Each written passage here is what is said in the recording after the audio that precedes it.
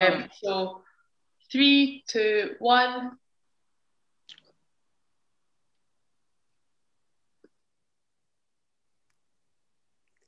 Good evening. Welcome to the first sitting of the Ignorant Art School 5 Sittings Towards Creative Emancipation. I'm Sophia Howe, and I'm here with my friends and colleagues, Peter Amo, Eileen Daly, Ruth Ewan, Erin Farley, John McCann, Hussein Mitha, Alison Scott, and Siobhan Tolland. It's fantastic to see so many of you here this evening for this history class, the launch event of our new school. This history class, an A to Z of Dundonian Dissent, will be presented by our first sitting artist, Ruth Ewan, storyteller, Erin Farley, historian, Siobhan Tolland, and two of the Ignorant Art School collaborators, playwright, John McCann, and the writer, Hussein Mitha, alongside contributors from our contributions from our invited guests. So following the class, I will return to share some of the ideas underscoring the Ignorant Art School. My colleagues, Alison, Eileen, and Peter will be working behind the scenes to ensure the smooth running of the class.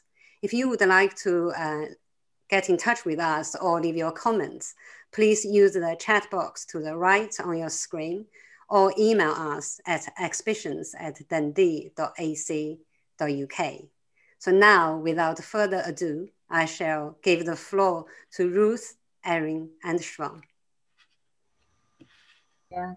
Hi, everyone. I'm Ruth Ewan, and thank you so much to all of you for joining us this evening for our history class, an A to Z of Dundonian Dissent.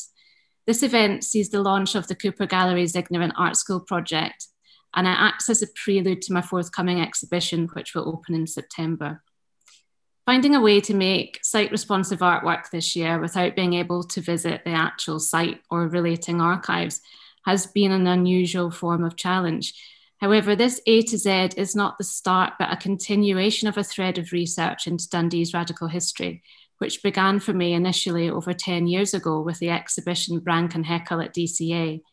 Working recently with the Cooper Gallery, this has offered me the opportunity to pick up and expand this research, reconnect with historian Siobhan Tolland, who along with storyteller Erin Farley, I have collaborated with to create tonight's alphabet. Friends old and new will join us along the way with readings from Hussein Mitha, John McCann, Sarah Diviney, Tam Dean Burn, Poppy Page. We're excited to include 3 specially recorded songs from Tayo Aluko, Karan Casey, and Lorraine Wilson with Tosh Flood. Thank you also to the artist Stella Rooney, who has generously contributed images relating to the Timex strike tonight. I'd also like to take this opportunity to thank the team at the Cooper Gallery, Alison, Eileen, Peter, and Sophia, who have worked so hard from home to make this event possible. Packed with stories and anecdotes, this evening's history class offers a virtual glance at just some of the people who've attempted to playfully and provocatively challenge past and present powers in Dundee. It is a history full of very particular words and deeds.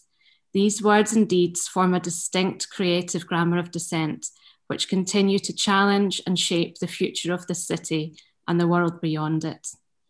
This list is by no way conclusive or exhaustive. We could have gone through the alphabet several times over, and we invite you through the chat box to make further suggestions.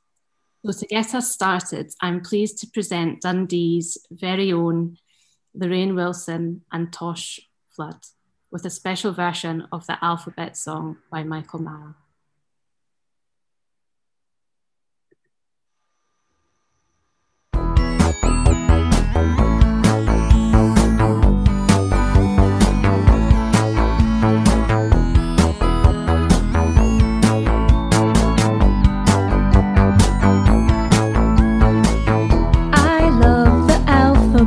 And what's more, I can even say it backwards.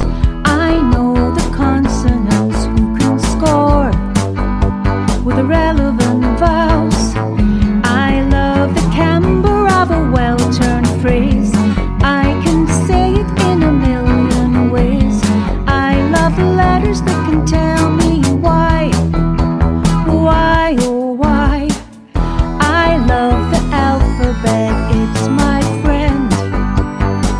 feeds me daily. It gets me to my sentence's end in an elegant way. I know it comes to my defense when those hooligan teams go by. It cuts down my expense. I choose my words well.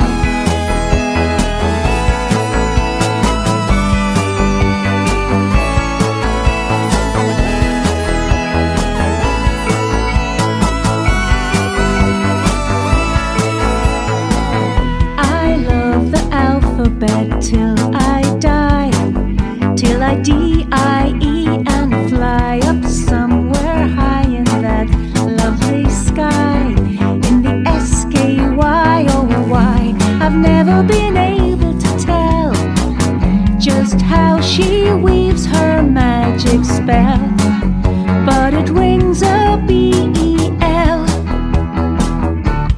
L, I love the alphabet, and what's more, I can even say it backwards. I know the consonants who can score with the relevant vowels. I love the camber of a well-turned phrase. I can say it in a million ways. I love the letters that can tell me why, oh why.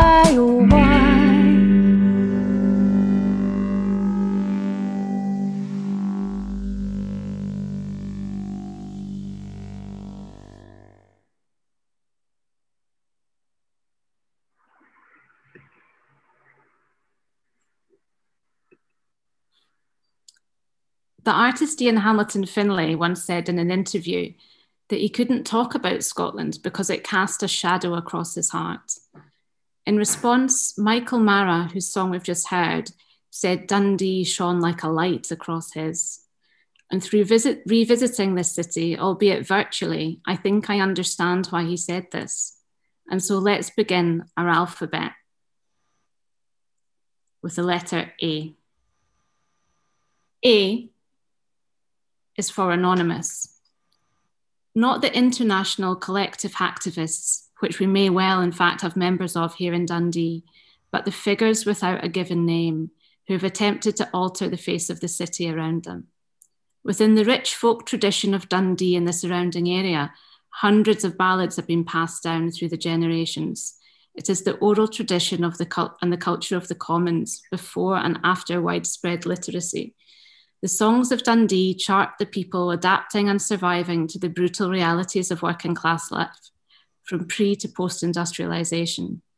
It is a living tradition that chronicles history and dialect from below, from the farmers and ploughmen to the workers of the clipper fleets, the whaling ships, to the female mill workers, to the crippling poverty of the 1930s, to the house clearances of the 60s and 70s.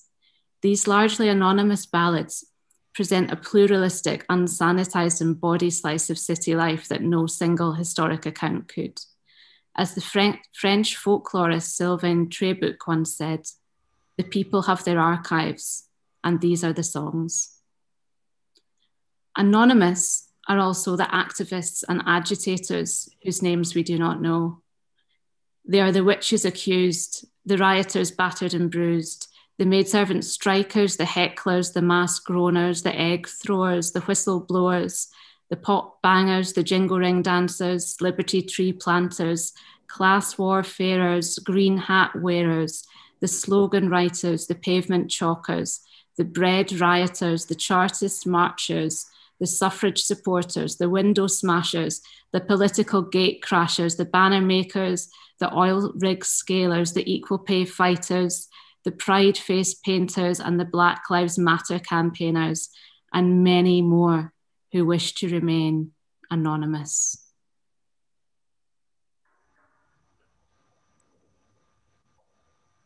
B is for Mary Brooksbank.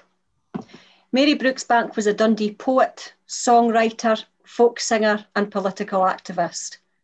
Born in Aberdeen in 1897, she began her working life in the Dundee jute mills at the age of 12, and it was in those mills that she penned her most famous song, the jute mill song, still sung across the world to this day. Mary lived in bitter and difficult times, living through both world wars as well as the Depression, where Dundee fared particularly bad. Dundee's huge level of poverty has marked the city for many generations, and it was women like Mary who became the voice of concern and opposition against such appalling deprivation. Mary saw herself as being a voice of and for the people of Dundee, a city often hungry and desperate, but with beauty, clarity, resilience and determination, values that have defined Dundonians for many centuries.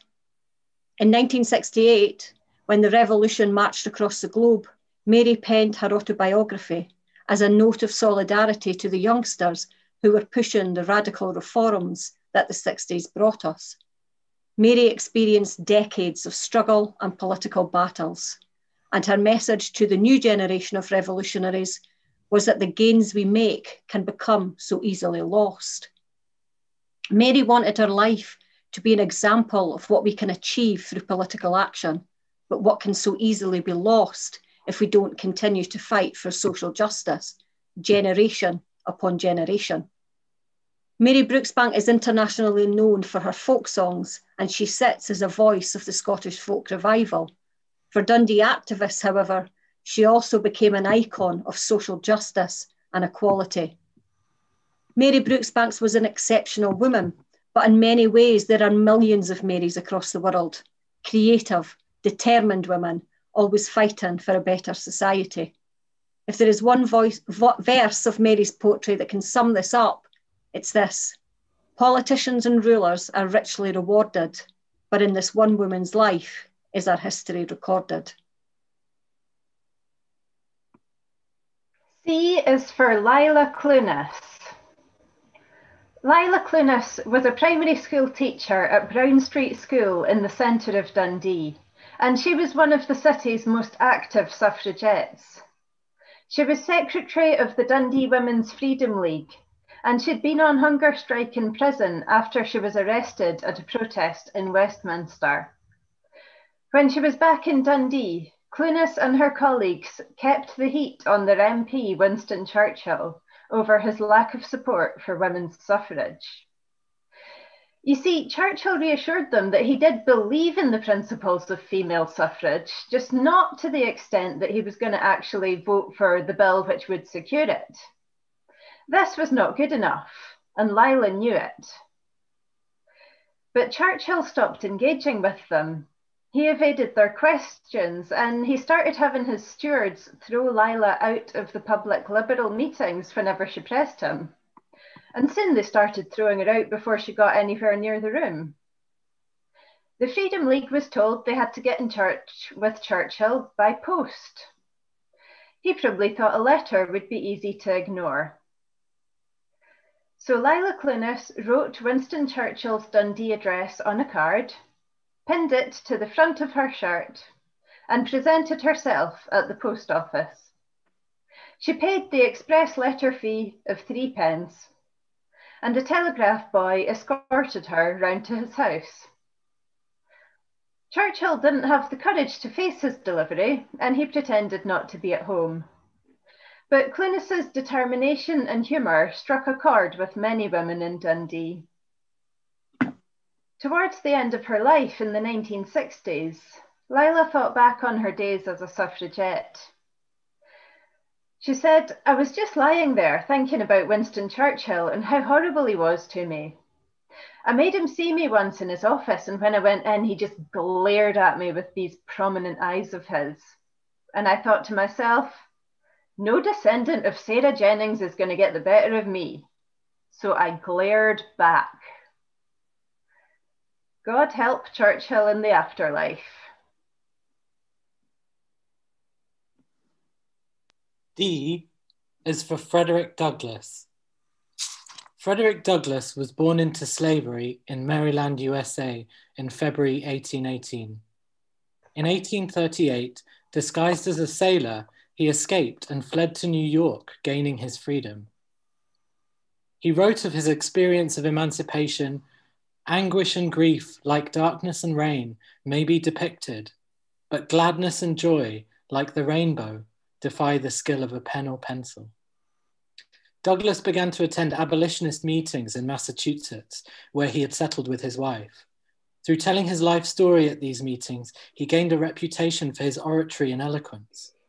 In 1843, he joined the American Anti-Slavery Society's 100 Conventions project and embarked on a 6-month speaking tour throughout the United States. In 1845, Douglas set sail for Britain and Ireland. He spoke at 4 meetings in Dundee in January 1846. The first 3 were so crowded that tickets had to be issued for his last speech. His speeches in Scotland were wry attacks on the Free Church, which was receiving funding from American slaveholders. Scotland is a blaze of anti-slavery agitation. The Free Church and slavery are all engrossing topics, he wrote. Douglas often spoke fondly of how the working class of Britain and Ireland accepted and welcomed him, in contrast to the deeply segregated society of the United States.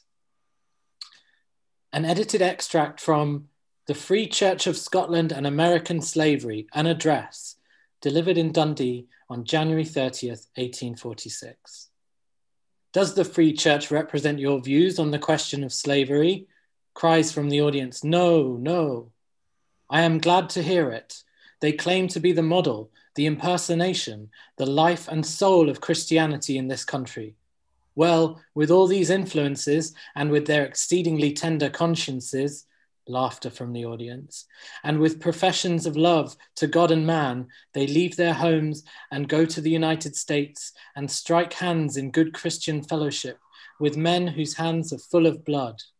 The coats, the boots, the watches, the houses, and all they possess are the result of unpaid toil of the poor, fettered, stricken, and branded slave. Let the people of Scotland arise and show the Free Church that they do not represent them. Let the voice of public opinion compel that church to send back the money.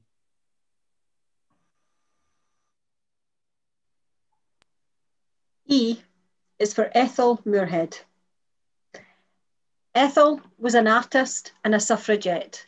Moving to Dundee at the turn of the 20th century, she became well-known working portrait artist within the city, exhibiting in many prestigious exhibitions across Scotland and gaining a reputation for innovation and creativity. In 1910, Ethel joined the Dundee Women's Social and Political Union, one of the main suffragette organisations of the time.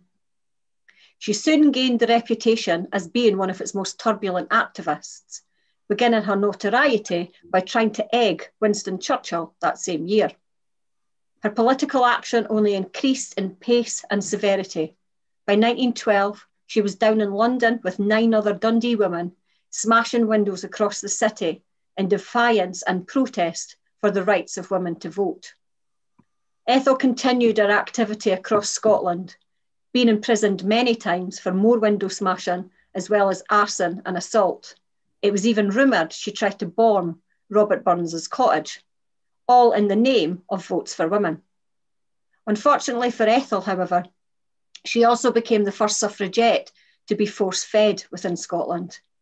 Arrested for outstanding charges and resisting arrest, she immediately went on hunger strike and was force-fed for 4 days solid. The incident was met with horror by many across Scotland, with commentators remarking that this was a blight on Scottish society, that we could treat such an activist and a woman so awfully. This was something that was not seen as would happen within Scotland. Ethel was eventually released because of illness, having contracted pneumonia, she says, as a result of the force feeding. What it did do, however, was galvanise the Scottish suffragette movement, who stood to her defence, standing outside the prison and marching regularly in support of Ethel and support for all women advancing the vote. Ethel became a rallying call for the Scottish suffragette movement, and she was literally a force of nature within it. In the 1920s, Ethel moved to Paris, where she edited one of the most respected literary art journals of the time, publishing the works of James Joyce, Hemingway, and Pound. Ethel Moorhead encapsulates a mix of resilience, creativity, and a sense of social justice that seems to mark the rich history of Dundee. F is for fighting fascism. In 1936, General Franco, with support from Hitler and Mussolini, overthrew the democratically elected Spanish government with a fascist regime. There was no response from the British government, but the Communists and Independent Labour Party responded with international brigades. Around 2,500 workers from across Britain volunteered to go and support the people of Spain in their fight against fascism. Well over 100 of these were from Dundee. They made their way down to London on trains, joining comrades from Fife, Edinburgh and beyond. And from there they crossed to Paris, using a weekend ticket which did not ask for a passport. They crossed the French border on foot and went onwards into Spain. Many did not return, and still others fought up until 1939, when Franco finally defeated the resistance, and then signed up to the British Army to fight Hitler's forces in World War II. And the fight went on at home as well. The Dundee Spanish aid movement were constantly fundraising. They bought and sent an ambulance to the front. And in 1937, the bombing of Guernica led the Dundee Spanish aid movement to set up a home to look after Basque refugee children who had lost homes and families in the bombing. A host of local organisations, the Trades Council, the Bakers Union, the Women's Liberal Association got on board. The Dundee School of Music held a fundraising concert in the Caird Hall. In the end, they didn't find a suitable building in Dundee, but they raised money to purchase Mull Park House in Montrose. The first children arrived there in late September 1937, and 25 young Basque children were given safety and shelter there. The 16 men from Dundee who were lost in the Spanish Civil War are commemorated with a plaque outside the McManus Galleries.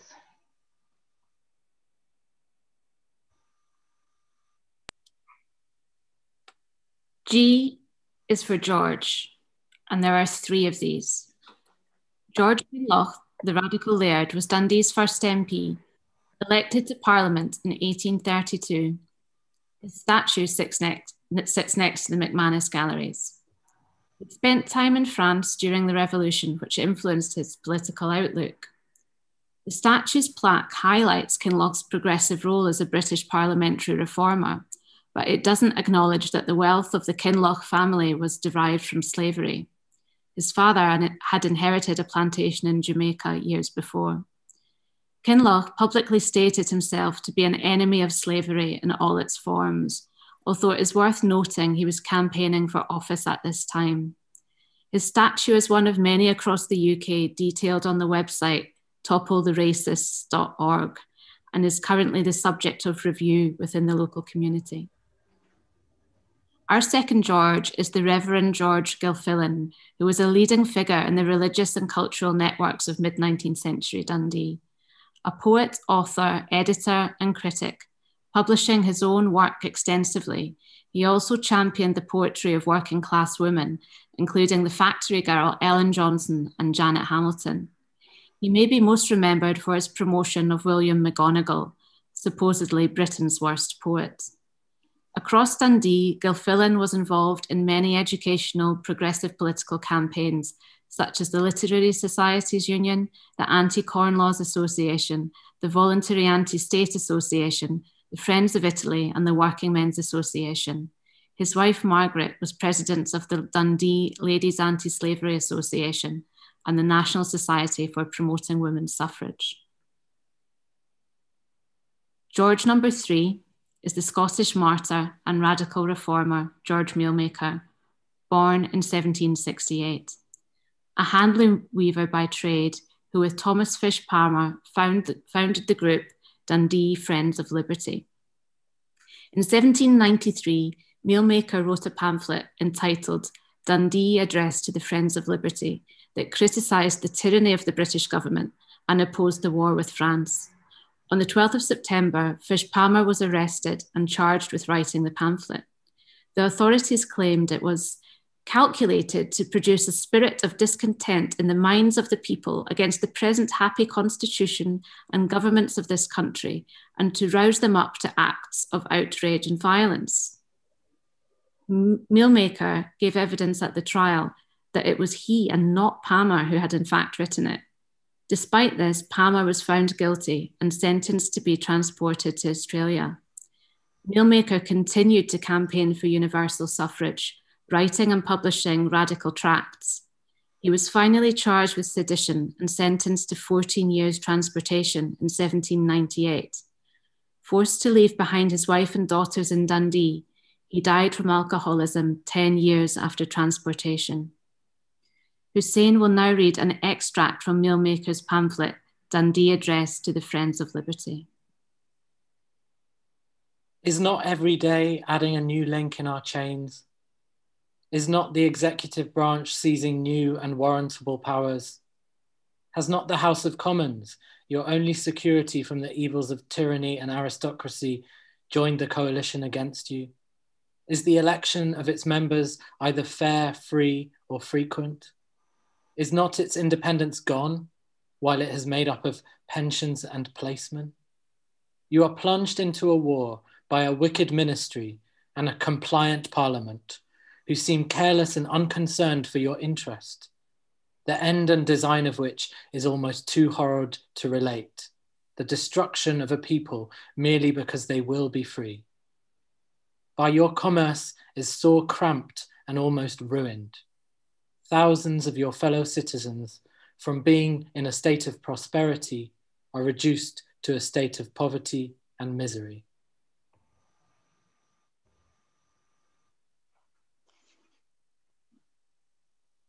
H.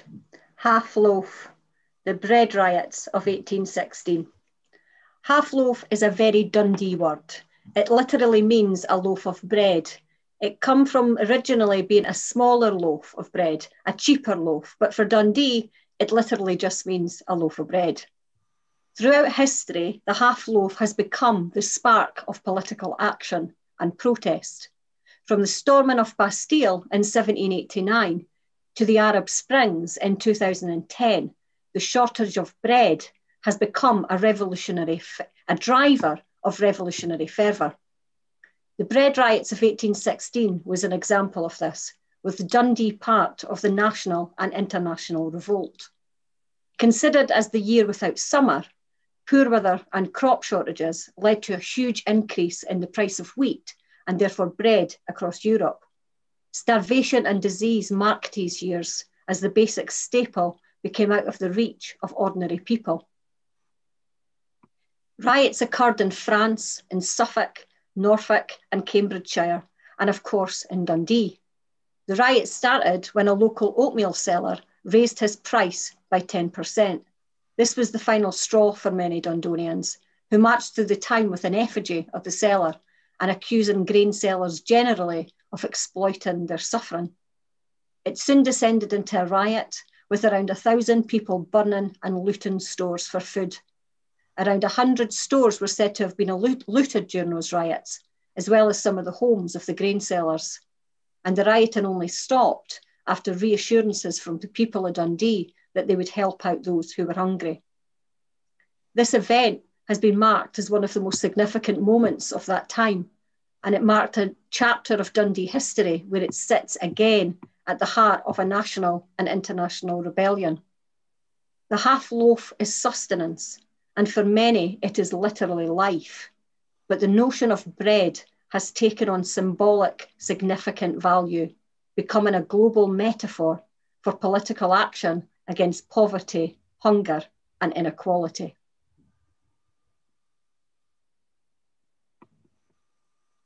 I is for Ireland.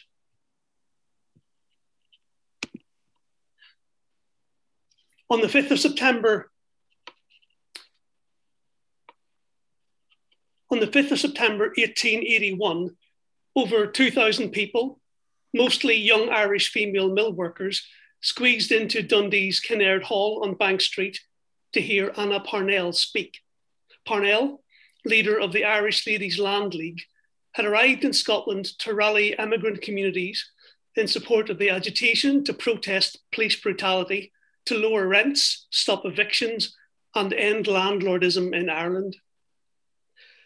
The Ladies' Land, an auxiliary of the Irish National Land League, was created to ensure agitation could continue once male Land League leaders were imprisoned, which they duly were, less than 1 month after Anna Parnell spoke that September night in Dundee. As we shall soon hear, Anna reserved her warmest praise for the city, which at that time had an Irish community comprising twice as many women as men, a highly distinctive demographic in the Irish diaspora. First established in New York in 1880, the Irish Ladies' Land League soon had branches across Ireland, the USA, Britain, Canada, and Australasia. An unprecedented advance in Irish women's political activism. In Dundee, a transnational movement translated into a specific setting where emigrants' activism was shaped by class, gender, and religion. Speakers like Parnell and the availability of national and international newspapers connected branches in Dundee with the wider world of the Irish land reform movement. In Scotland, the work of the Irish National and Ladies' Land Leagues directly inspired the creation of the Highland Land League and Crofters Party, which went on to secure 5 parliamentary seats in its campaign to reform land law here. Anna Parnell's speech was reported in the Dundee Weekly News on the 10th of September 1881. The extract you're about to hear is adapted from this report and is read by Sarah Diviney. Ladies, I do not know whether it is necessary to say gentlemen, because I find that this evening they are kept in a state of proper subjection. This town was the first in Scotland which sent the Ladies' Land League in Ireland any help, and therefore, no matter what other cities in Scotland might boast of, you in Dundee would always know that you were the first to send help, because you have my word for it. The Provost of Greenock said that Gladstone and Bright have done so much for Ireland. What kind of Scotsman is he to tell us what Gladstone and Bright have done for Ireland? What does he know about Ireland?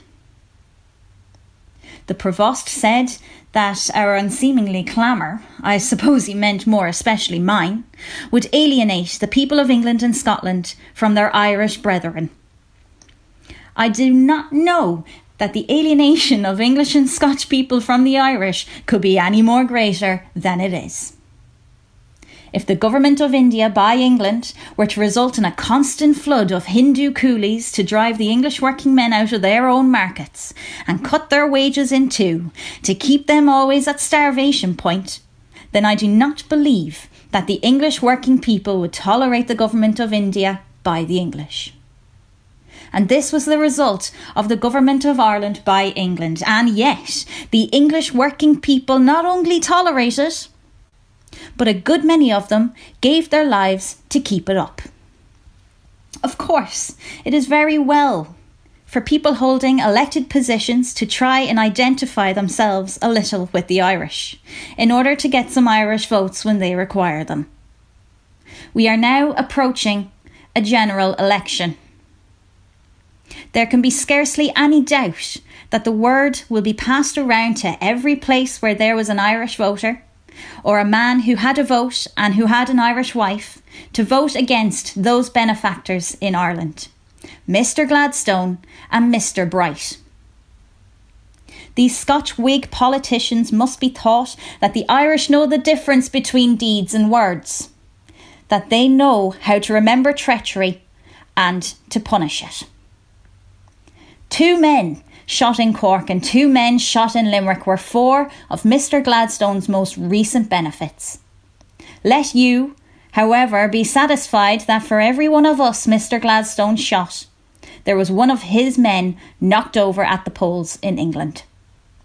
They must remember that the Irish men and women of England and Scotland had a power that their forefathers never dreamt of, and they must be sure to use it right.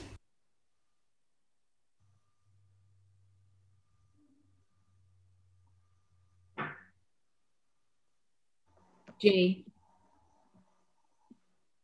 J is for a jute mill song. Siobhan has introduced us already tonight to Mary Brooksbank. The jute mill song, written by Mary, is very well known on the folk circuit and beyond. The Canongate Wall, part of the Scottish Parliament, features 26 quotes. An extract from this song is the only quote attributed to a woman on this wall. Mary crafted the jute mill song around a verse of work song, which she had picked up in the mills, which became the song's chorus. To this, she added the verses, inspired by the plight of her fellow female shifters, who struggled to feed and clothe their children with their weekly wages. Mary's notebook containing the song's lyrics are held within Dundee University's archive. I'm delighted to share with you this evening a beautiful version of the jute mill song by Irish singer Karan Casey, recorded especially for tonight's event. Oh dear me, the mill runs fast, and the poor wee shifters can't get their rest. Shifting barbers coarse and fine, they fairly make you work for your 10 and 9.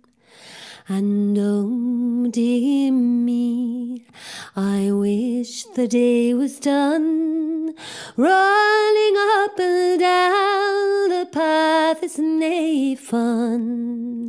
Shifting pieces, spinning warp, weft and twine, to feed and clothe your parents of a 10 and 9. And oh dear me, the mill runs fast, the poor wee shifters can't get their rest. Shifting barbers coarse and fine, they fairly make you work for your 10 and 9.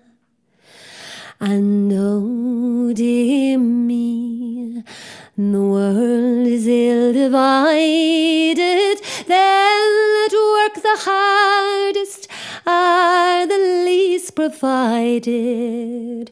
But I'm albeit contented, dark days are fine. There's nae much pleasure out of 10 and 9. And oh dear me, the mill runs fast, and the poor wee shifters can't get their rest. Shifting barbers coarse and fine, they fairly make you work out of 10 and 9. They fairly make you work out of 10 and 9. Thank you.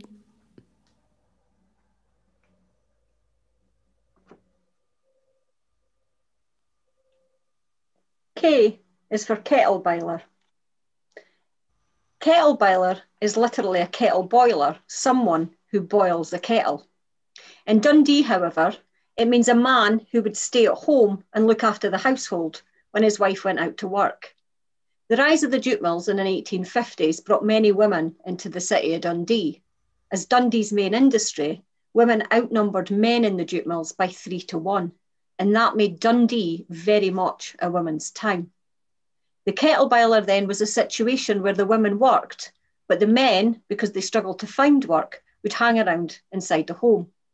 Women would become the breadwinner and men would stay at home, boiling the kettle, making the tea. There's not much evidence to suggest that men did the housework, however.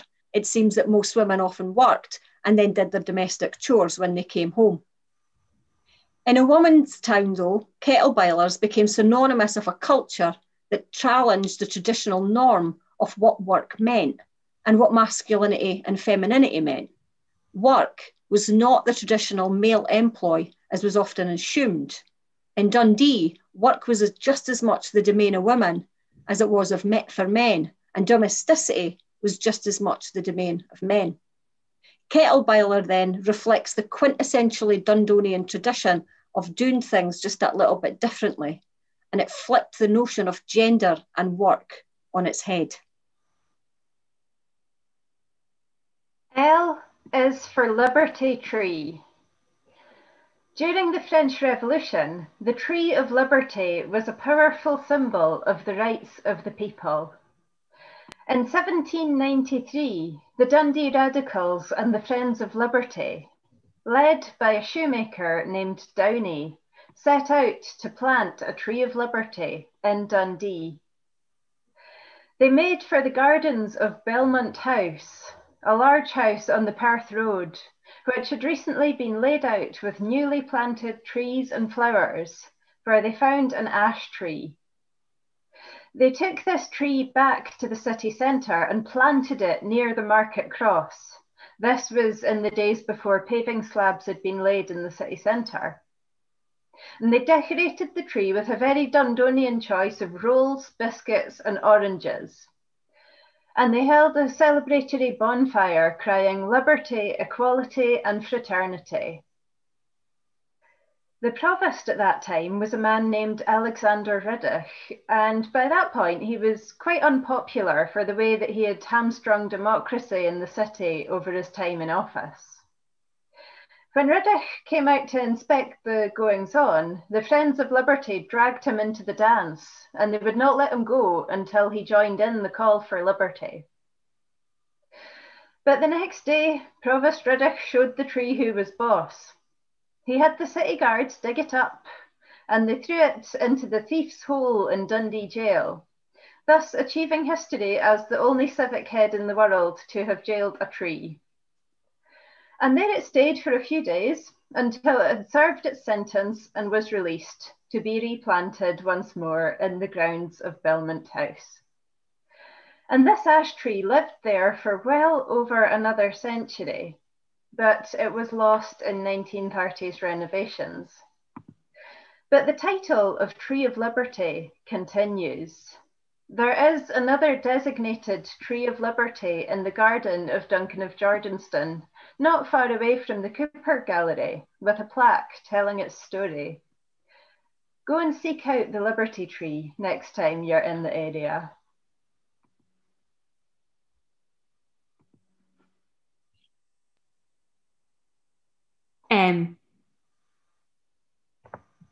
M is for Loudon McCartney, also known as Alvin Marlaw.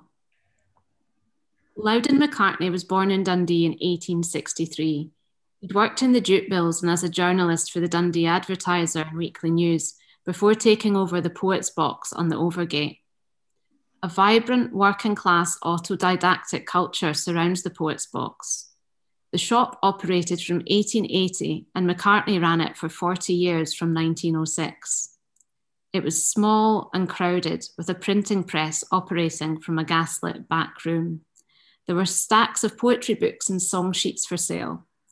The Poets Box was particularly busy on local holidays, known as market days, when workers from the nearby rural area came into the city. McCartney specialised in local songs and bothy ballads, as well as publishing many Irish songs to cater for the immigrant workforce. The shop stocked the anarchist newspaper Freedom, and McCartney offered contraceptive advice to local men. He organised informal gatherings known as penny readings at a time when many people in the city were illiterate. McCartney also invited political speakers to the city, including Guy Aldred, who first visited in 1913.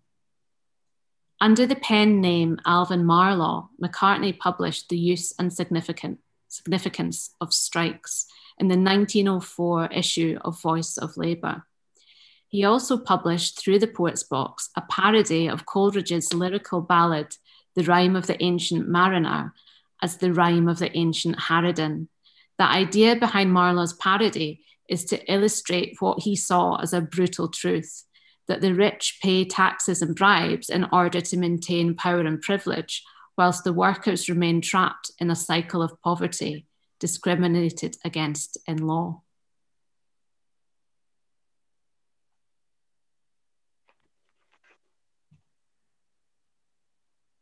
N. N is for Neddy Scrimgeour. Edwin Scrimgeour, affectionately known as Neddy by Dundonians, was a leftist prohibitionist and was to date the only MP in Westminster ever to be elected on a prohibitionist platform. But Neddy was much more than the leader of the Scottish temperance movement. He was a religious preacher, trade union supporter, and socialist. He worked closely with Dundee's trade unionist and eventual Communist Party member Bob Stewart, employing him as his full-time organiser in the early years. Neddy maintained close relations with the Labour movement within Dundee, and in the 1922 general election, the Labour Party gave support for Scrimgeour by fielding only one of two possible candidates.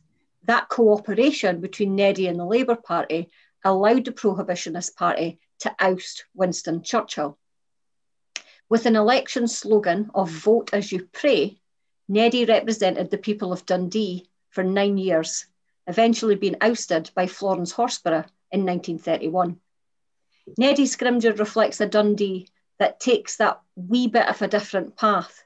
His ousting of Churchill and his prohibitionist trade unionism made him a rather unique representative for a city that tries to forge a different social and political path. Neddy is immortalised in the following ditty. Vote, vote, vote for Neddy Scrimgeour. He's the man to gie you ham and eggs. If you dinna vote for him, he will bash your windies in, and you'll never see your windies anymore.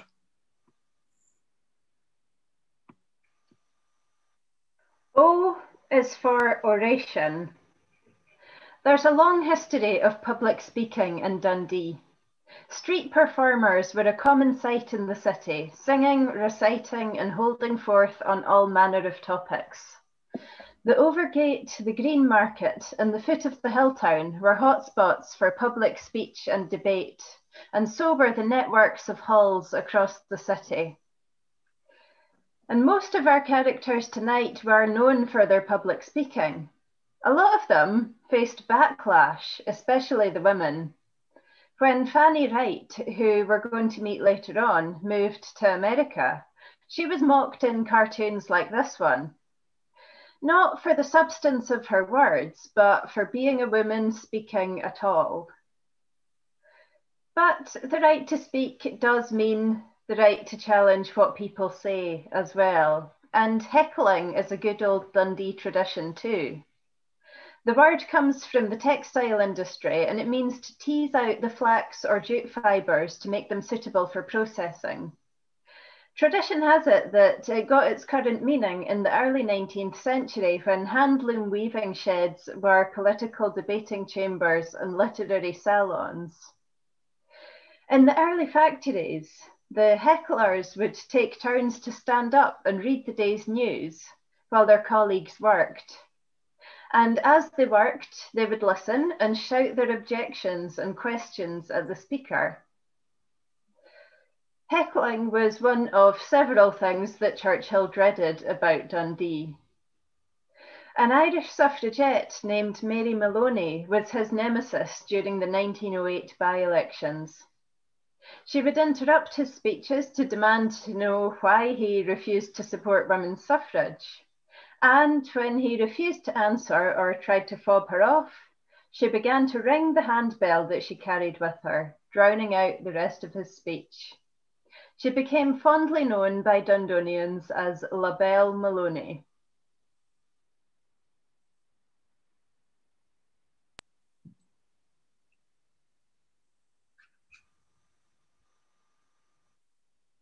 P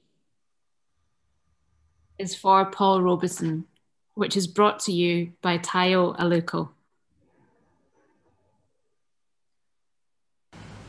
Hello, my name is Tayo Aluko, and the letter for the Dundonian Dissent, A to Z, is P, and the name Paul Robeson is the one I want to share with you.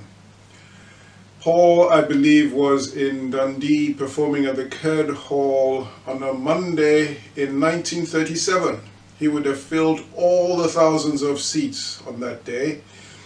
Either before or after going to the Royal Albert Hall to make a speech on behalf of the Spanish Republicans, the Spanish socialists in the civil war against the fascist government of Franco. So this was this huge star who was using his platform as a socialist to call for human rights around the world. And when I performed in Dundee Rep in 2012, March 2012, I probably got about 200 people watching, but I used the occasion to draw attention to the fact that Paul Robeson's struggles were still very relevant to that day and today. So then in the news was the death of Trayvon Martin, killed by George Zimmerman, who was still at large at that time.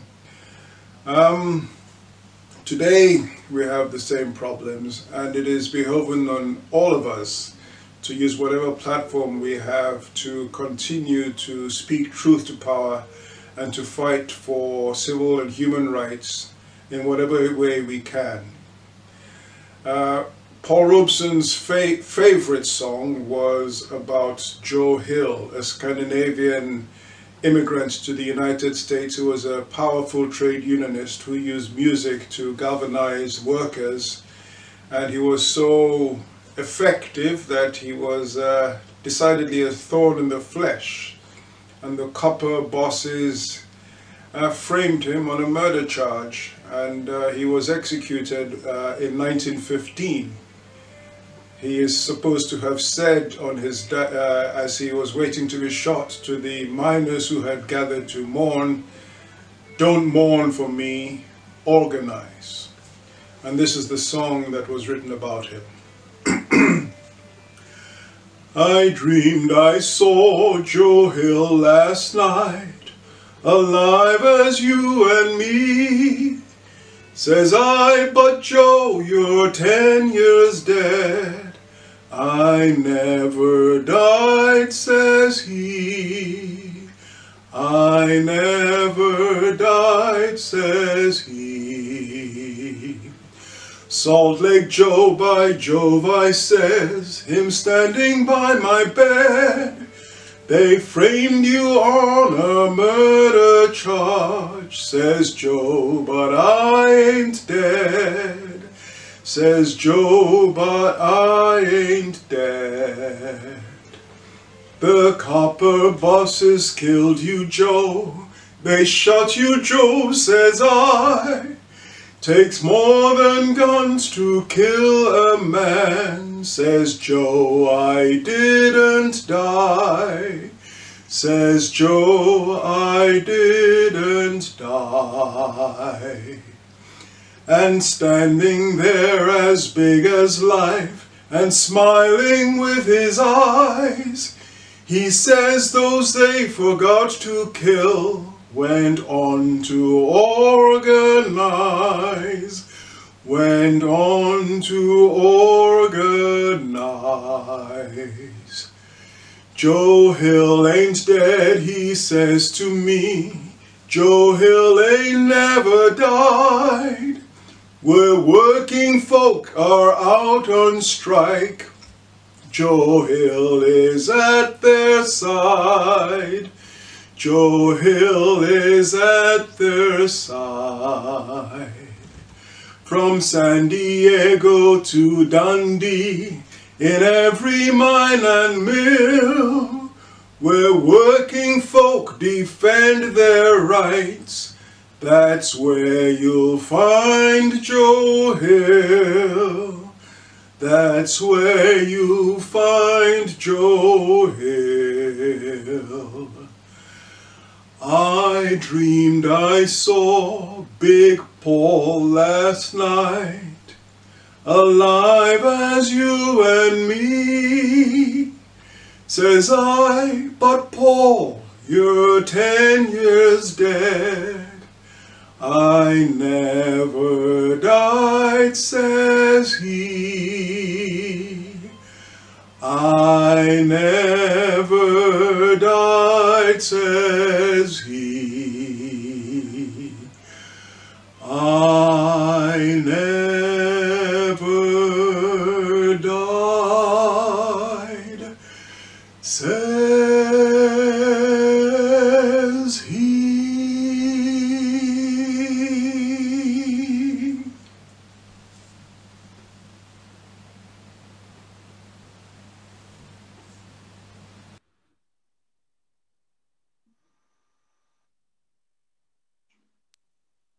Q is for Queen Victoria. The Queen Victoria statue stands in Albert Square in the town centre just outside the McManus Galleries. Erected in 1897, it was the first monument of a woman within the city. Seen as an icon of her times, her statue has become a site of political resistance and controversy, however.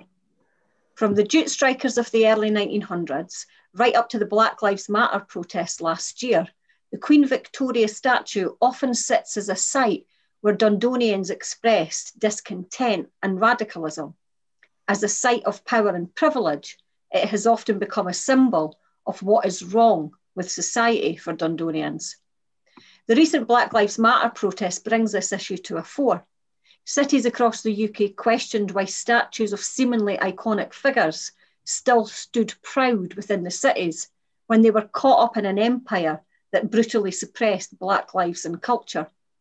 Dundee was not immune to this discussion, as a local newspaper asked whether the Queen Victoria statue should be re-evaluated, and readers questioned her role and openly connecting her with a, quote, racist empire past.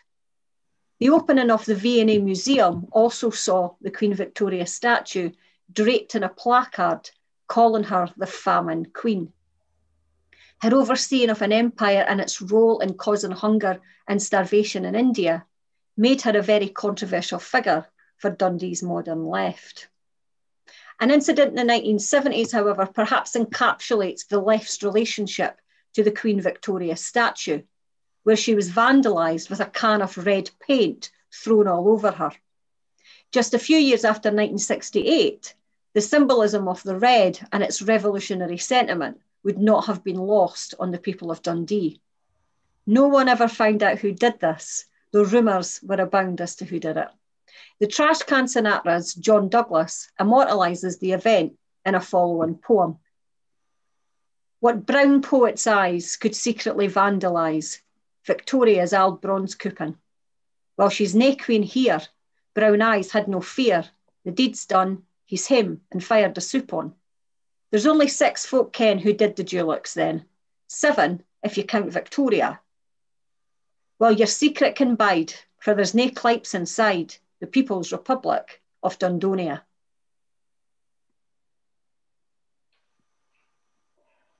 R is for red.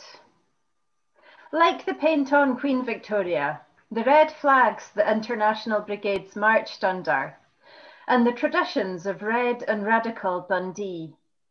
R is for reform and for revolution. And Dundee has a long history of radical change, because in 16th century Dundee, R was also for reformation. The Scottish Reformation sought to transform religion in the country, and once again Dundee was at the centre of this movement through the preaching of George Wishart. The Reformation was many things, but among Wishart's principles was a belief that worship should be for ordinary people and in the language of the people, and he believed in education for all.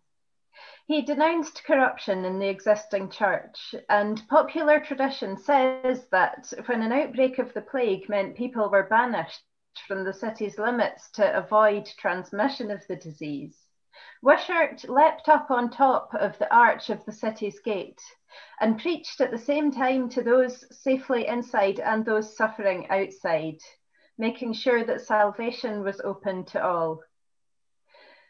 George Wishart was eventually killed for his efforts. He was garroted and burnt at the stake as a heretic in St Andrews in 1546. But the Reformation went on. In the 1560s, the Wedderburn brothers in Dundee published their Book of Good and Godly Ballads. And this was really the first book of its kind, introducing new ideas about religion. Psalms were translated from Latin into a language much closer to the Scots that folk spoke at home and in the streets.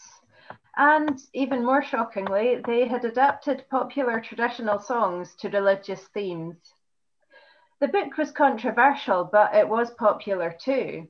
And by the turn of the 17th century, the ballads had become an important part of one of the biggest religious shifts Scotland has ever seen. In 1889, the poet James Young Geddes hailed the Reformation as part of Dundee's long radical tradition. Mine own town, dear old town, town with the unbroken radical history, town that ever stood first for reform and independence, town where Wallace declared the national freedom, town that stood for Knox and the Reformation, town where the tree of liberty was planted. And through that same poem, The Glory Has Departed, Geddes makes an important plea for the city not to rest on its laurels, reminding us that it is easy to let a radical history blind us to present inequalities.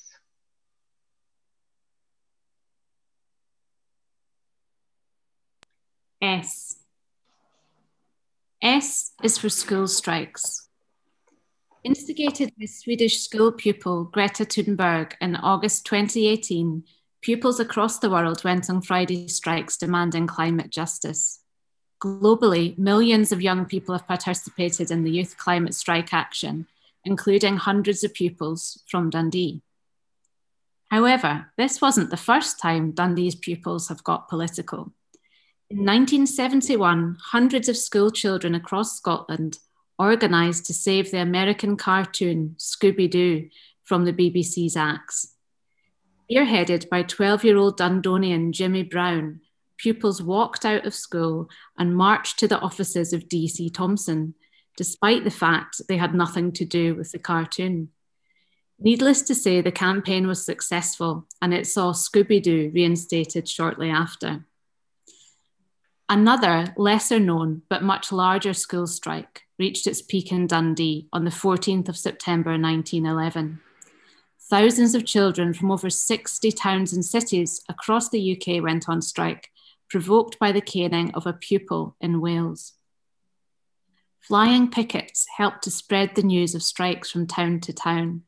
Through the tight network of child labourers in Dundee, word spread rapidly, and many were already familiar with industrial action through the earlier Cox's Mill strike that year. Many children were half-timers, working from 6 a.m. to 6 p.m. 3 days a week in the hazardous mills, as well as going to school 2 days per week, sometimes working an additional shift on a Saturday. Their demands included less homework, possibly nae sums, and a half-day holiday per week. Many of the pupils of the 1911 strike went on to take part in the jute mill strike of 1912. An article the following day in the Paisley Express reads, 8 schools involved in Dundee, 100 school windows smashed. Rowdy scenes occurred in Dundee yesterday in connection with the strike of schoolboys. No fewer than 8 schools were involved, and it was calculated that by the afternoon, several thousand boys had mutinied. The trouble arose originally in Cowgate School, where there was a breakaway in the morning and the leaders of the movement were observed to threaten others if they did not join in. The masters interviewed stated that they were unaware of any grievance, while the boys declared that they wanted to be given fewer home lessons, more holidays and less of the strap. At 11 o'clock, the trouble seemed to be disappearing, a large section of the lads returning, and one of the leaders, who was subjected to corporal punishment, refused to advise a continuance.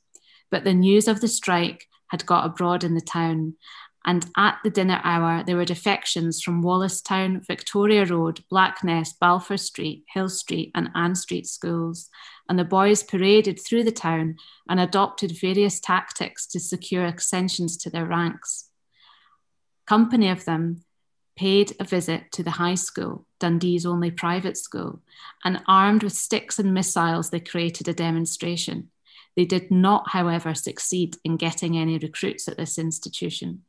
In many instances, the parents of the boys interfered with a view to putting an end to the dispute, and one boy was marched back to school by his grandmother, who boxed his ears from time to time.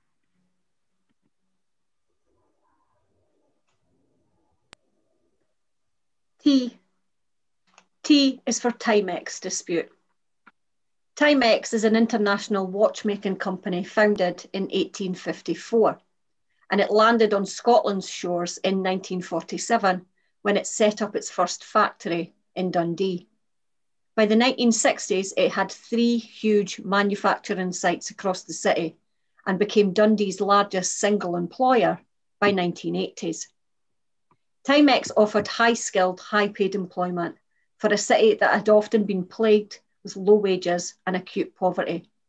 In very Dundee style, however, it offered very female-centred work. 80% of all those employed were women. On Christmas Eve of 1992, Timex announced that it planned to lay off around 100 of its workforce.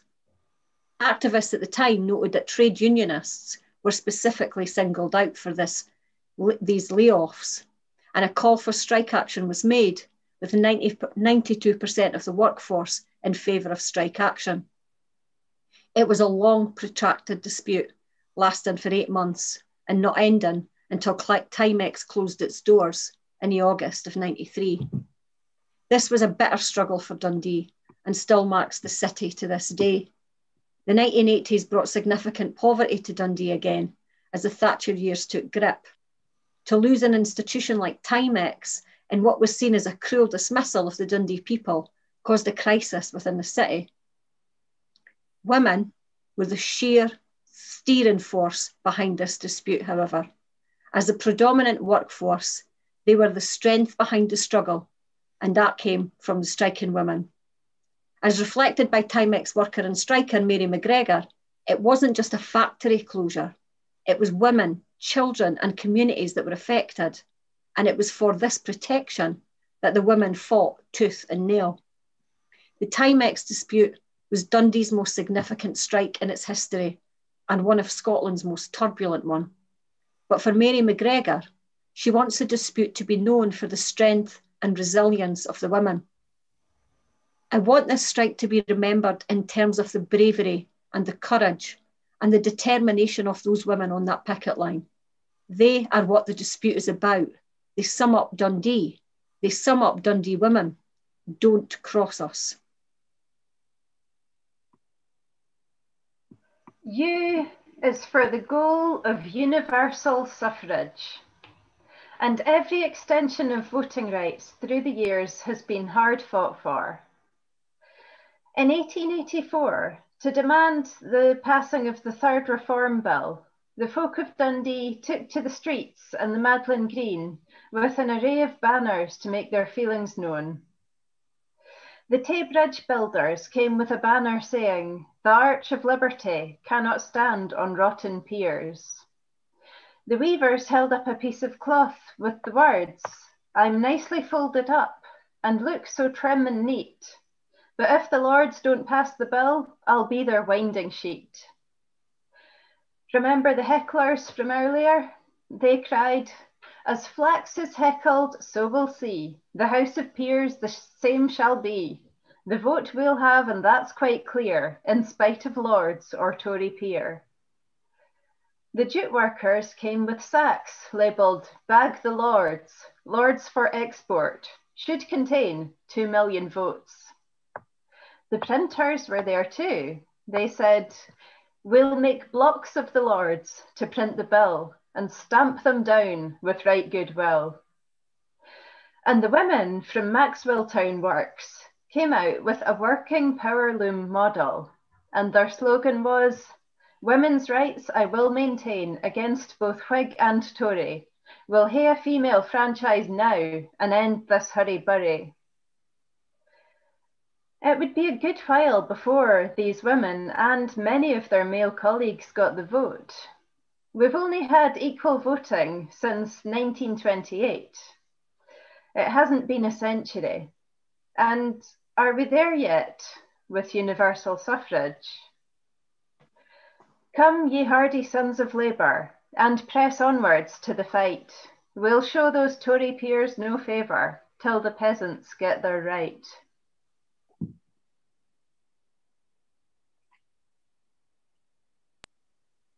V. V is for David Vedder, an Arcadian poet, sailor, and tide surveyor. Receiving very little education, he was orphaned at a young age, and he went to sea at the age of 22, where he became the captain of a whaling ship. He mastered French, Italian, and German, and published his own collections of poems, as well as a popular memoir of Walter Scott. He resided in Dundee for some time, where he recorded his observations of tidal movements. From Vedder's anthology, Poems Legendary, Lyrical and Descriptive, Tam Dean Burn presents The Course of Dundee.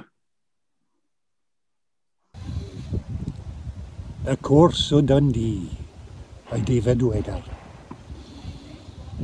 When France was beginning her noisy career and setting the despots o' Europe astir, pray, wha hasna heard o' the muckle bumbie that buzzed o' the bonnets o' bonny Dundee? They hied to a plantain and pooed a young ash, as green as the holly, as straight as a rash. The callants, they kirsened it, Liberty's tree, and they planted it deep at the Course o' Dundee. The bailies came running, clean out of their wit, and swearing like fiends frae the bottomless pit. They wad string to a lamppost where'er they might be, who had planted that ash at the Course o' Dundee. The constables threatened to skiver the mob. The deacons thought it a very bad job, and they swore Robbie Spear and his myrmidons 3 would be dancing a reel at the Course o' Dundee. Old Dougal Medoo, wi' a wild heel and grunt, she hewed at the tree till her halbert grew blunt, and she swore, "Suckin' holly and she never did see, that would tear be disgracing ta Course o' Dundee." But the provost was wise, and his word was a law. His finger had muckle mair sense than them all. Be canny, full bodies, and touchna the tree that the lads hae set up at the Course o' Dundee. It's naething but daffin. The lads need a ploy. I'm sure if they like it, I'll wash them great joy. But he sent for the sodgers, encamped on the lee, to clear with their muskets the Course o' Dundee. Beplaided and kilted, the Highlanders came, their bayonets gleaming, their blood in a flame, and in 35 minutes the bonny ash tree was lodged at the muckle black hole o' Dundee. In double quick time did the kilties career, the weavers and hecklers they scampered like deer. The very old wives to their garrets did flee, and quietude reigned at the course of Dundee. But a wee Patty Brady, a barber by trade, his very best bow to the provost he made. With a "Lang leave your honour, just give me the tree, nae mere it shall stand at the course of Dundee." The provost was sharp, but the provost was shrewd. He liked not to needlessly anger the crude. Gae till the black hole and tak out the bit tree, and ne'er let me see it at the course of Dundee. The barber had prudence, and when it was dark, they planted the tree in a bonny green park. And there it has flourished sin 93, revered by the bonnets o' bonny Dundee.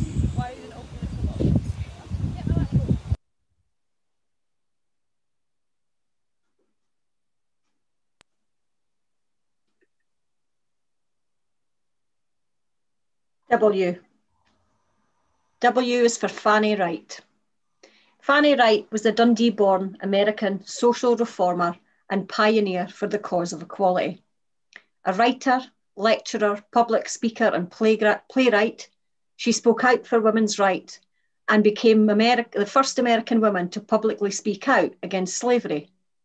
In a very Dundonian style, Fanny lived her life very much on her own terms, taking innovative and imaginative paths in the struggle for emancipation.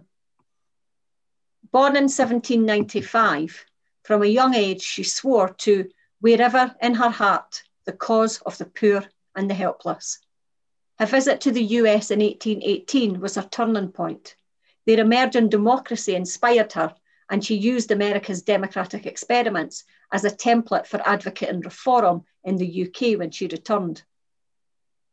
Fanny moved to the US a few years later, where she spoke out against slavery again, purchased 13 miles of land and set up Nashoba, an attempt to create a utopian society that helped prepare slaves for freedom. Inspired by Robert Owen's socialist community, Fanny's vision was to emancipate slaves through peaceful means. Unfortunately, it failed, and the egalitarian commune she imagined collapsed 3 years later. But Fanny continued regardless, embracing and promoting freedoms in almost any guise. She took all chances to promote social reform and experimented in strategies to give freedom wherever she could. Promoting socialism through her journal with Robert Owen, she was an advocate of universal suffrage as well as slave emancipation. She was also an advocate of sexual freedom, birth control, and divorce rights for women. Fanny was a woman who literally did not confine herself to the social conventions of her time and tried to break all confines of society, both personally as well as politically. When she died in 1852, she was buried in Cincinnati, and at her own request, on her gravestone is the words she wrote herself: "I have wedded the cause of human improvement, staked on it my fortune, my reputation, and my life." X is for XR, or Extinction Rebellion, a contemporary movement formed to demand climate justice. In January 2020, 3 protesters who called themselves the Rig Rebels, including a Dundee woman known only as Alison, occupied an oil rig in Dundee docks.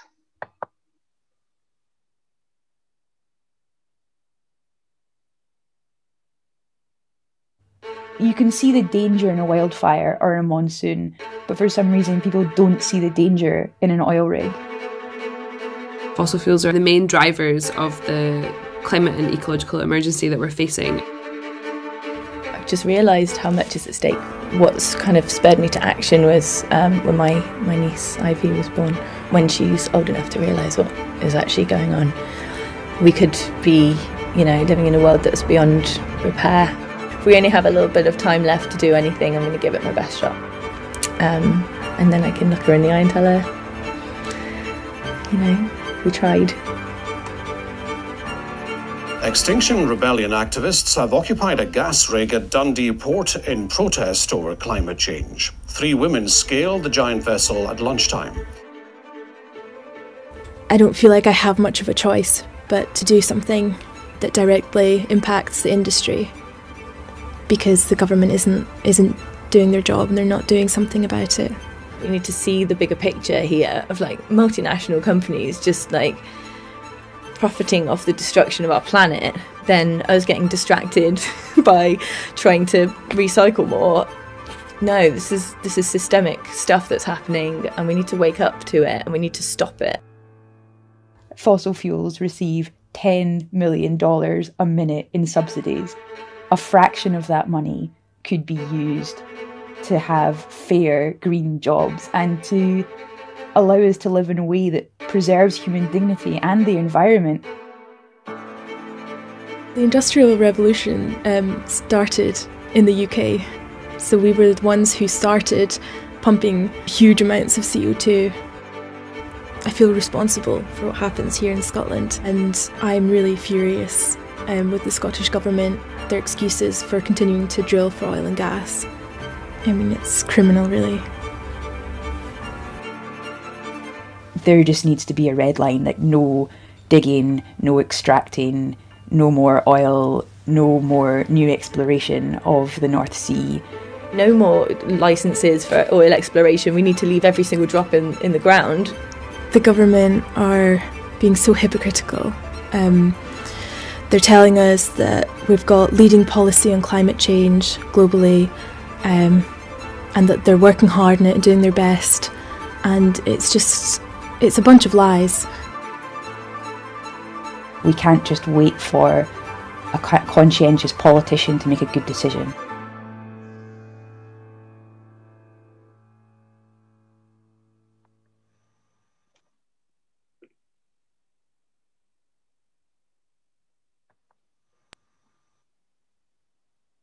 Why? Y is for Yes City. In 2014, Scotland went to the polls and asked itself a core fundamental question regarding its future. Do you want to be an independent country? Scotland decided to remain part of the UK, but Dundee voted overwhelmingly to become independent. With 58% of Dundonians voting yes, the highest pro-independence vote in Scotland, Dundee has now gained the reputation and name of Yes City. 2014 changed Scotland's trajectory, however. 2 years later, the UK voted Brexit, but Scotland's overwhelming desire to remain, and with Dundee very much part of this, made Brexit one of the biggest factors for Scotland's slow rethinking of the independence question. Scotland has seen its main pro-independence party, the SNP, in power in the Scottish Parliament for 14 years now. And as Scotland goes to the polls in May, they are expected to win a 4th term with an increased majority. And that majority brings an expected, and some would say almost inevitable, revisit of the constitutional question. Should Scotland be an independent nation?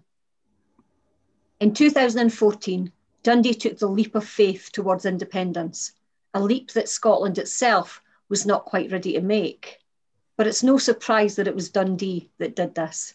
Dundee's history, as we've seen, is often about taking a different path, rejecting the icon of Winston Churchill for a prohibitionist, for instance.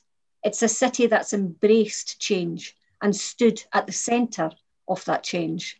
The bread riots, the Liberty Tree or the Jute strikes, the suffragettes and other radical movements. When political and social change occurs, Dundee is usually there, somewhere, making it happen. Most of tonight has looked at Dundee's role in time of great social change. And in 2021, we sit in the midst of even more seismic international change.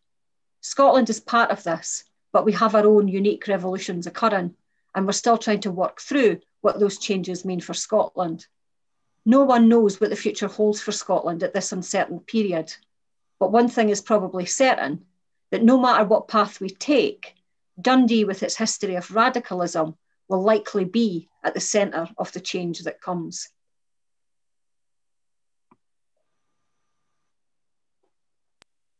Z. Z is for Generation Z. Born between 1996 and 2010, they are the largest living generation, and they have grown up with digital culture. So perhaps tonight's history class is really to inspire them. On average, Generation Z reads less books, but they are more educated.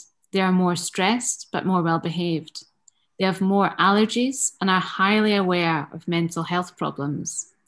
They will be the generation whose future is impacted most by the pandemic, yet it has been cited that 90% of young people in the UK currently feel ignored by politicians and scientists when addressing the impact of COVID. Many are understandably feeling concerned and uncertain about their future, their education, their families, and the renewed sense of exclusion and inequality the pandemic has brought with it. How will this generation that's grown up with the burgeoning climate change and Black Lives Matter movements fight the complex problems of the post-pandemic world? Perhaps Generation Z's mass organisational skills and sense of connectedness could be a ray of optimism in these dark times. As Mary Brooksbank completed her biography in 1968, she also found faith in the spirit of youth. She said, "I have no doubt that life could have been much easier if I had bowed my head to the storm. But I am not alone. There are signs of a great awakening, particularly among the young. We are in the throes of a world revolution. It can have but one outcome: to end the exploitation of man by man, to end forever the darkness of superstitious fears, to end forever the mass orgies of murderous wars." Although tonight's event has been a history class, it was not simply about looking backwards, but looking backwards at people who dared to look forwards. People who have had the boldness to not only imagine a different type of future, but also to create it. As we reach the end of our alphabet, we have one final reading. Poppy Page recites Forward from Brooksbank's collection, Sidlaw Breezes. Come out from your darkness, into the light. Shake off these ancient illusions, shoulder to shoulder, square up to the fight. Free your minds from your primal delusions. Why must you continue to poke in the mud and dirty yourselves with the gore? You whose claim is you're the image of God. Was this all he created you for? From the slough and slime of the social pit, standing erect like men, holding aloft the torch you lit, we are ready when you say when. Outbrave the dim of their jungle roar, drown its noise with your laughter. This surely was what you were created for, to make this here a hereafter.